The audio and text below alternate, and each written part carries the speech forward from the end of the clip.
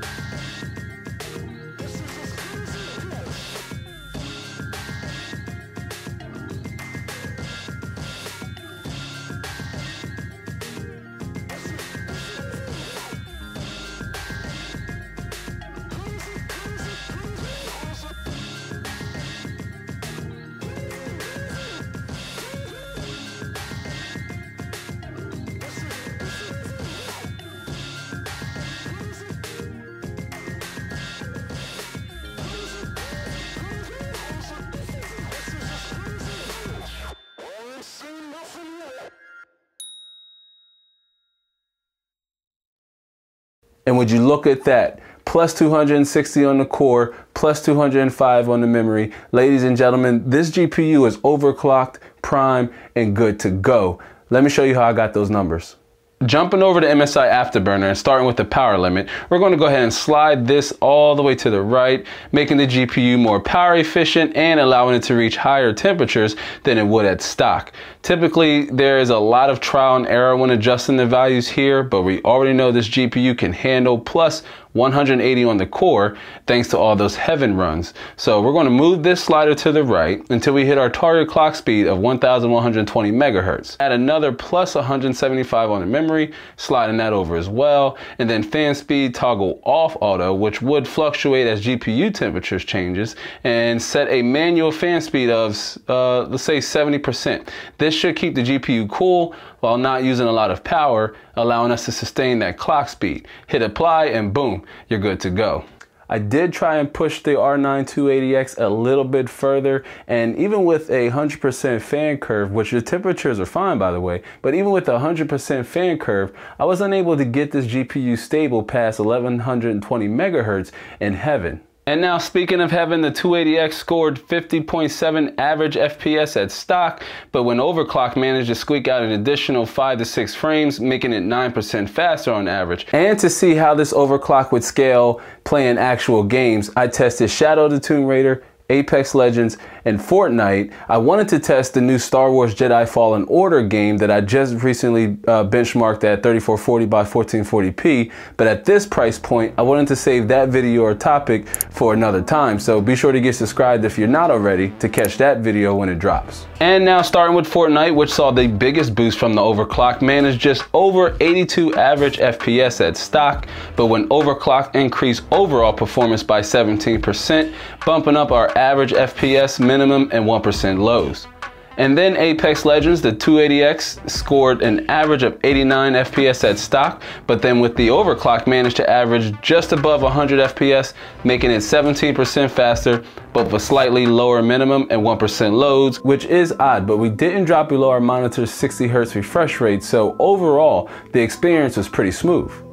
Then to test the overclock in an even more demanding game, I loaded up Shadow of the Tomb Raider and ran its built-in benchmark, which the 280X at stock managed a heaping 38 average FPS on the low preset, and then a slight bump after the overclock to 44 average FPS, making it 14% faster in that category, but not doing much to improve our minimum FPS. Now, I do enjoy overclocking. It's one of my favorite things about enthusiast tech, but I also love how you can squeeze out just a little bit more performance from some of the older budget stuff as well. Because as you can see here, depending on the GPU and the game, and you being comfortable with the risks, there could be extra performance had from some of your older hardware. And if you're ready to make the leap and start shopping for parts for your next gaming build, check out this video right here. So, to learn more about budget PCs and other gaming related stuff, watch the top video first and the bottom one next. Tap the round subscribe button right there on the screen. Again, this helps me grow here on YouTube and as a content creator. And with that said, that'll be all for this one. Thanks for giving it a watch. I hope to catch you all in the next one, so until then, be easy.